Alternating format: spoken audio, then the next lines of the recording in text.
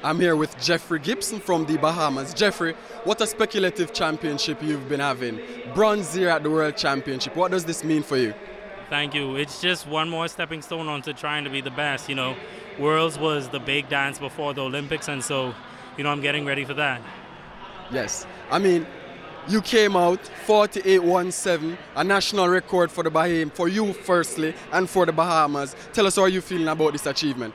I'm really happy with myself, and I know that I can do so much better because of some of the mishaps I had during the race. So I'm just looking forward to more races, more training, and next season.